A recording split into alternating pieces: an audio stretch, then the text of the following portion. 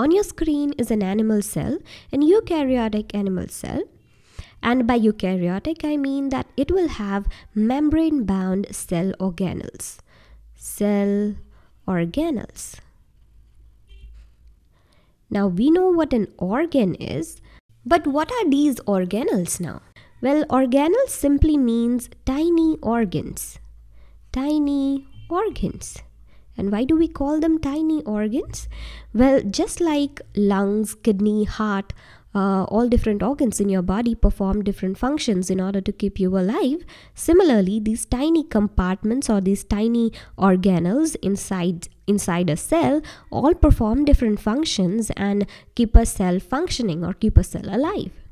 So in this video, we are going to learn about few of the organelles inside an eukaryotic cell. So the first organelle we are going to talk about are these orange tube-like structures that you see near the nucleus.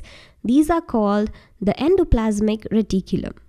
Then we will discuss about another organelle which is called the Golgi apparatus or the Golgi body. Next, we will talk about these sphere kind of thing lying in the cytoplasm, which are called lysosomes.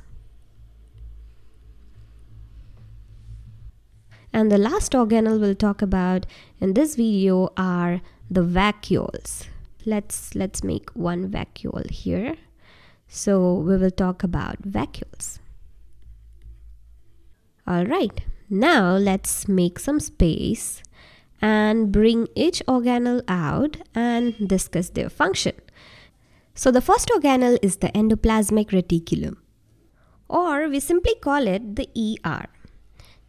Here, endoplasmic means the endoplasm or the cytoplasm inside the cell, and reticulum means network or mesh. And this structure that you see is a network or a mesh-like thing that lies in the endoplasm or the cytoplasm, and therefore it is called the endoplasmic reticulum.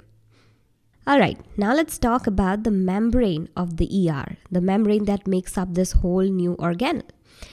This membrane is very similar to the plasma membrane or the nuclear membrane. Now, can you guess why? Well, the simple answer is that this ER is nothing but the continuation of this nuclear membrane. This nuclear membrane, it extends and it folds in order to form this network kind of structure, forming these long tubules or oblong-shaped vesicles. Again, another very prominent thing that you will notice is the presence of these tiny white dots on the surface of the ER. And then again, there are certain ERs down here which do not have these tiny dots on their surface. So first of all, what are these tiny white dots? These are nothing but the ribosomes. So the ER, which are close to the nucleus, has a lot of ribosomes attached to its surface or attached to its membrane, which gives it a bumpy, rough appearance. Therefore, we call this ER as the rough endoplasmic reticulum or the RER. And the one which is further from the nucleus, which do not have these white dots or ribosomes on its surface, we call it the smooth endoplasmic reticulum or the SER. SER. Now this RER and SER differ not just in appearance but also in their function. So how about we separate them and discuss about them separately. First, let's talk about the RER. The RER has ribosomes attached to its membrane, and these ribosomes are the protein manufacturers of a cell. So let's say this white long protein chain is the one made by the ribosome, and it is released inside the lumen or in the long tubules of the ER or RER. Now the job of the RER is to fold this long protein chain into a functional protein.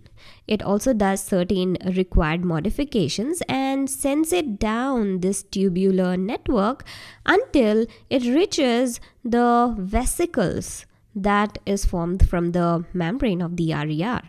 So RER forms a bud-like structure in which it stores the modified protein, and then that bud pinches out from this ER and moves towards another organelle, the organelle which is just below the ER, which is the Golgi body. So basically, all it does inside a cell is protein production. So any part of your body demanding more protein will have cells with more RER in them. For example, if we talk about the digestive enzyme producing cells in your stomach that releases enzyme to digest your food, it will have a lot of RER in them because enzymes are mostly proteins, right? And not just enzymes. Most hormones are also proteins. For example, insulin that regulates your blood sugar is also a protein. So the cells in the pancreas that will secrete insulin will also have a lot of RER in them. Alright, now let's move on to the smooth ER.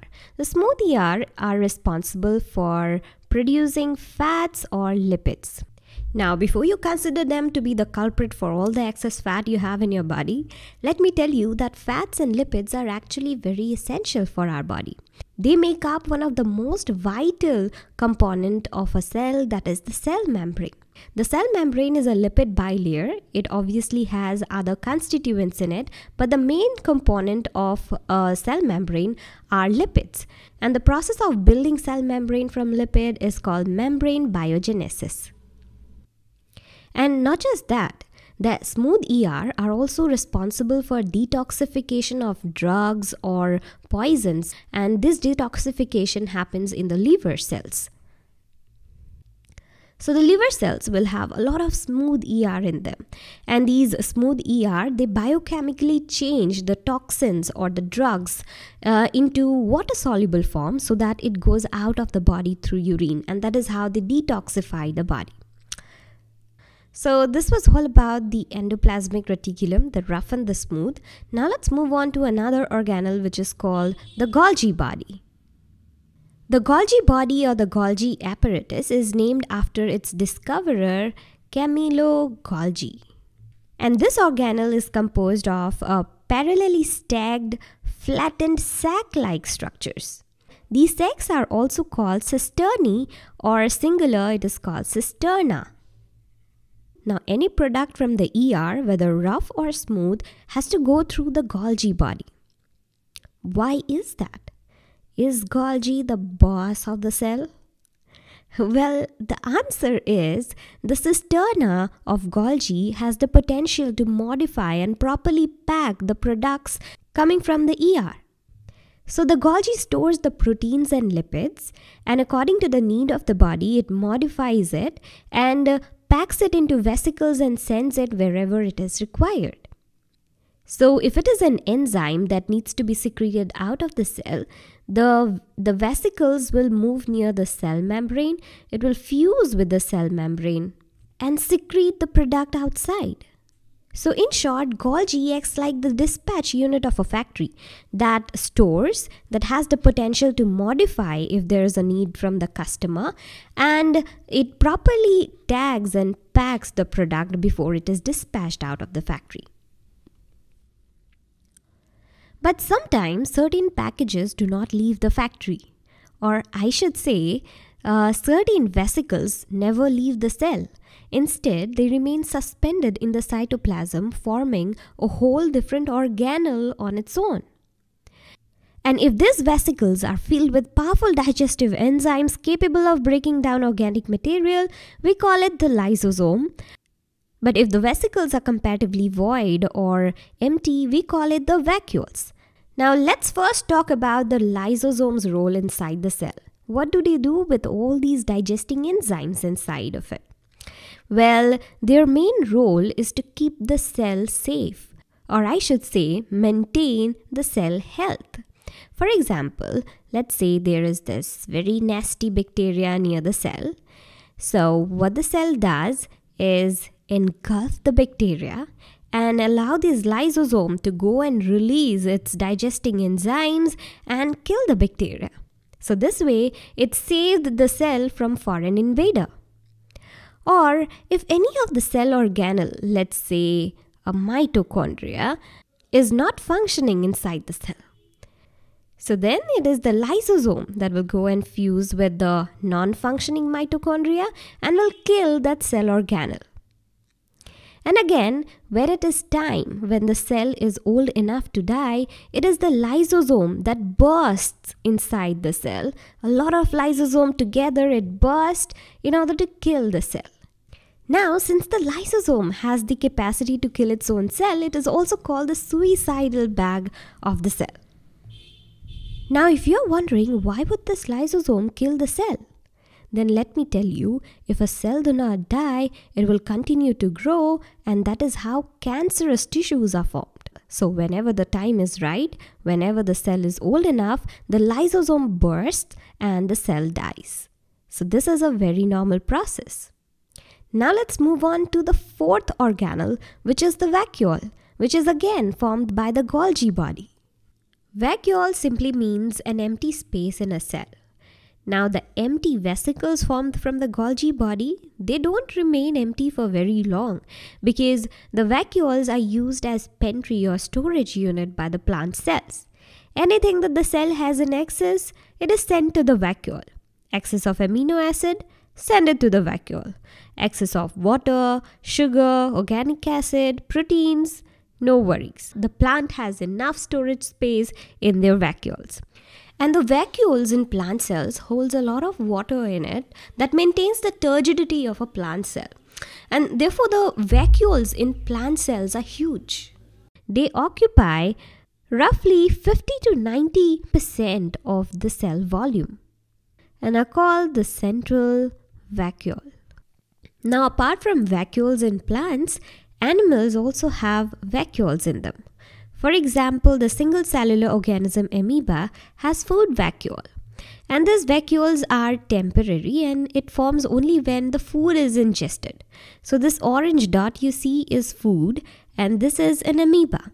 So whenever it comes in contact with the food, it extends its arms or its membrane, engulfing the food. So as you can see here, it has engulfed the food completely, forming a food vacuole. And this vacuole pinches off from the cell membrane and moves towards the center of the body. It is then digested and absorbed, and whatever waste remains is again excreted out of the body this way. So this is a food vacuole. Now there is another type of vacuole which again is seen in single cellular organisms like amoeba. And it is used to excrete excess of water out of the body. So whatever excess water gets inside the body is stored in this vacuole, and when this vacuole is filled, it slowly moves towards the cell membrane and then excretes out the excess water. This is how water balance is maintained. And this is how different vacuoles serves different purposes in living cells. Now, the thing that fascinates me so much about these four organelles is that the membrane of one organelle interacts so well with the membrane of the other organelle. And the membrane sometimes end up producing new organelle altogether, like the lysosomes or the vacuoles in case of plant cell, which are formed from the Golgi. And because of this property of these four organelles, because their membrane interact and coordinate so well inside the cell in order to accomplish a particular goal, these four organelles are together placed under the endomembrane system.